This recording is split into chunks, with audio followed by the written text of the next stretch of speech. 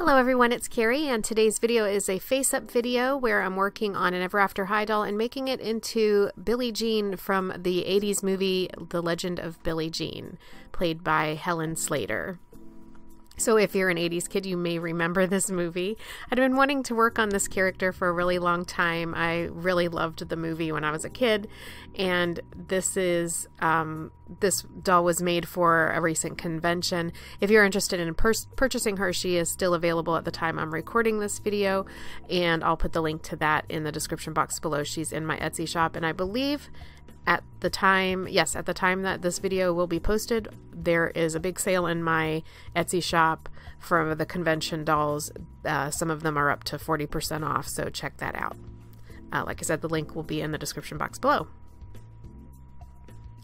So I rooted her with some soft alpaca yarn in ivory, and I later gave her a very edgy short hairstyle like the character did. It's one of the, if you're not familiar with the movie, there's just an iconic scene where she cuts her hair really short and just becomes, you know, really tough and powerful.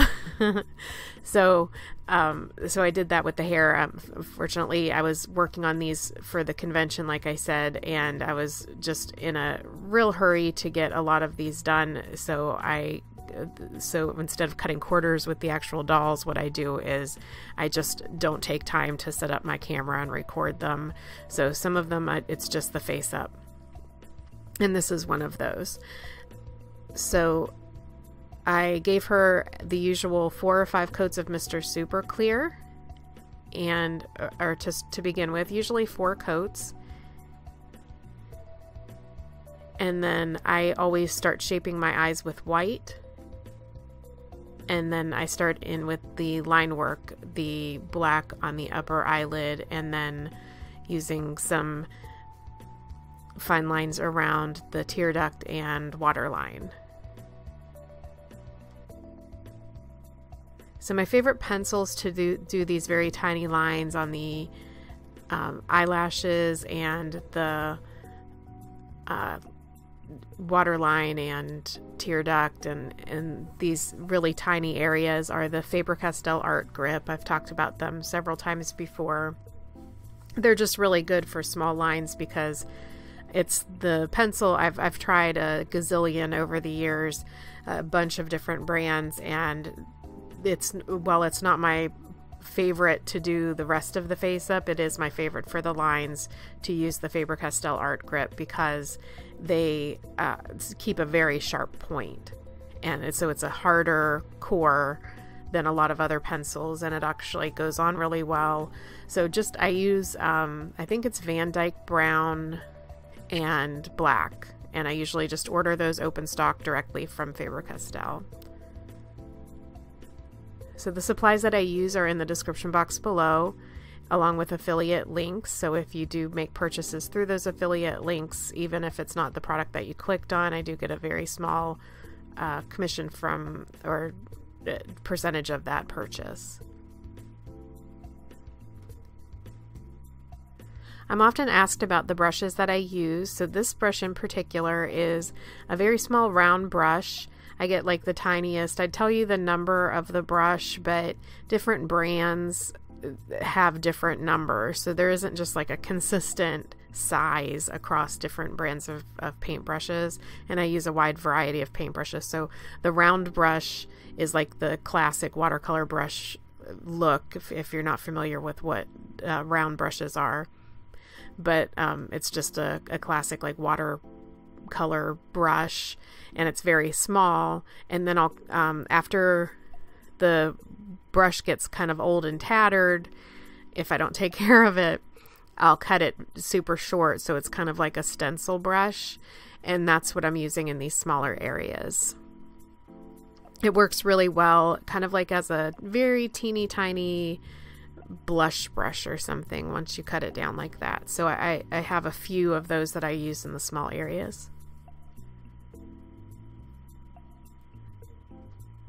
So I usually use that for lipstick and maybe shading around the nose and the eyes. And then I like to use these tiny angular brushes to do smaller detailed brushing or shading and blushing around like the nose and under eye and eyelid area. So those are two of my main brushes that I use. Very tiny angular brushes and very tiny round brushes.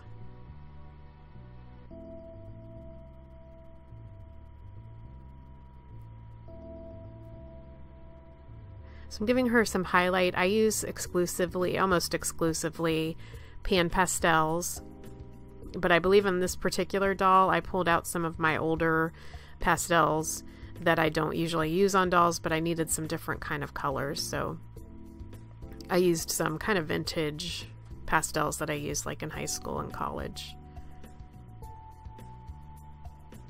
There I'm pulling out that art grip again for the lines in the eyelid.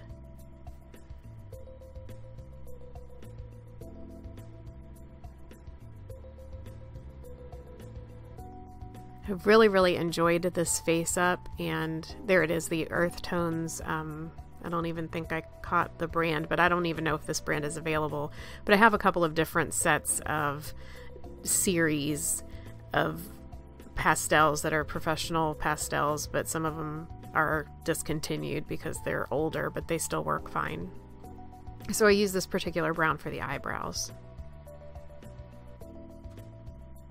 Oh, so what I was going to say is I'm particularly fond of how this face-up turned out. It's actually one of my favorite face-ups that I've done recently.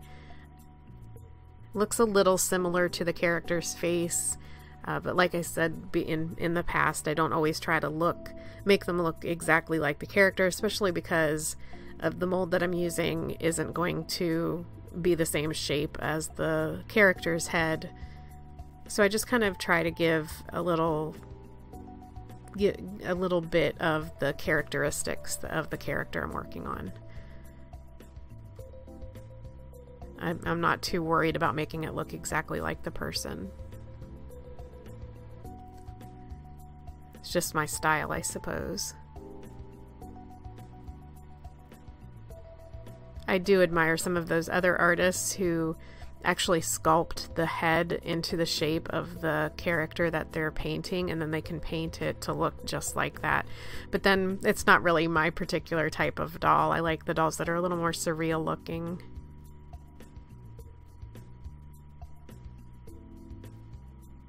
So I'm going in with some white Derwent watercolor pencils and giving her highlight under her brow line. And now I'm going in, the very last thing I do, I kind of procrastinate before I start in the color of the iris, because I feel like it's the most difficult to get two perfectly round symmetrical circles.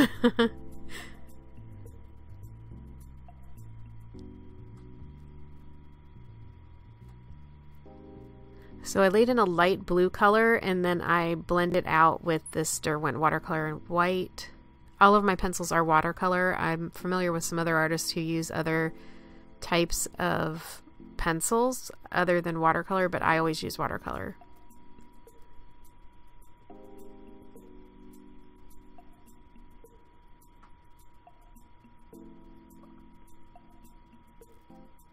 So I'm using some darker shades of blue around the iris, and there I believe I was using a small X-Acto knife to get rid of some of the dust, or sometimes if you draw over a small area, as long as you have sealed the area underneath, like I give a couple of coats of Mr. Super Clear in between to kind of save my work. But sometimes it works better just to remove very tiny marks if you gently use an X-Acto knife to lift it back up, and that way you don't have to erase so much of your work. You can just kind of pick back up that pigment, and that's what I was doing there.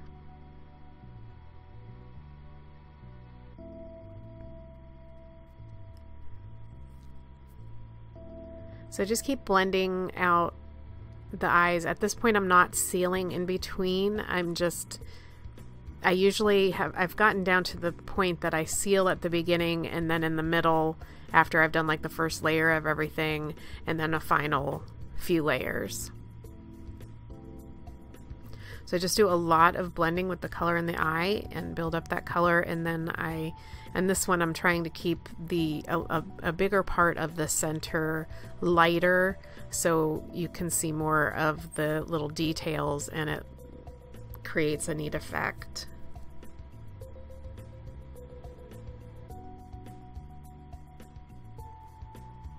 Doing those little lines and details in a very dark, like navy blue, and then outlining it a bit more with one of my art grip, just to clean it up.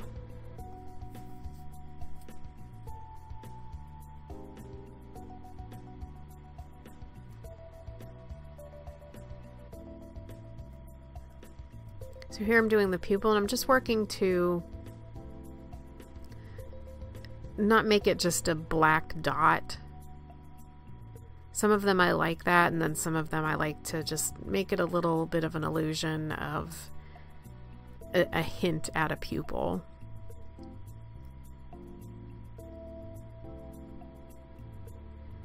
Then I was trying to make the pupil a little bit smaller. If the different sizes of pupils do help with expressions, so if you're trying to make the expression look more serious or determined, like I wanted this one to look tough and strong and determined, so I was trying to keep the pupil a little bit smaller than I normally do. If I made it larger, it would make it more innocent looking. So I use larger pupils when I want it to look sweet and innocent, and smaller when I want it to look like determined or angry or something like that. So I'm using the Faber Castell art grip again for the eyelashes.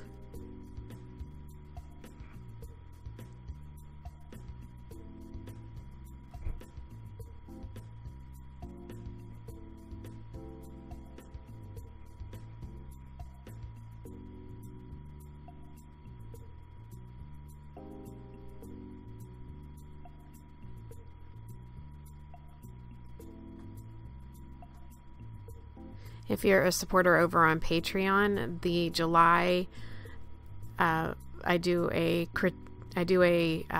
walkthrough or step-by-step close-up video of different features and different things that they request, and this month's will be the lip walkthrough, so how I draw lips, shade lips, and things like that. It'd just be kind of a walkthrough step-by-step of how I build a lip color. There's also the July, I do a game changer each month as well, like a big, either a big detailed video or just something like a huge tip that I normally don't share, things like that. And the one for, this is at the $5 tier, to be clear. So the one for July is a bunch of patterns, downloadable patterns that for my clothes. So anyway, that's that face up of Billie Jean. I hope you enjoyed this video. If you remember this movie, let me know in the comment section. It'll be fun to talk about. And thank you guys so much for watching. I hope you have a wonderful day. Talk to you soon. Bye.